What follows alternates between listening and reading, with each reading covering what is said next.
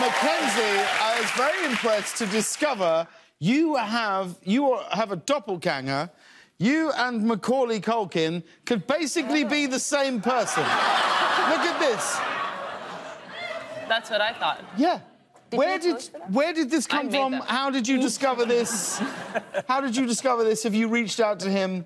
Have you tried putting aftershave on your face in the morning to see if it stings? No, yes.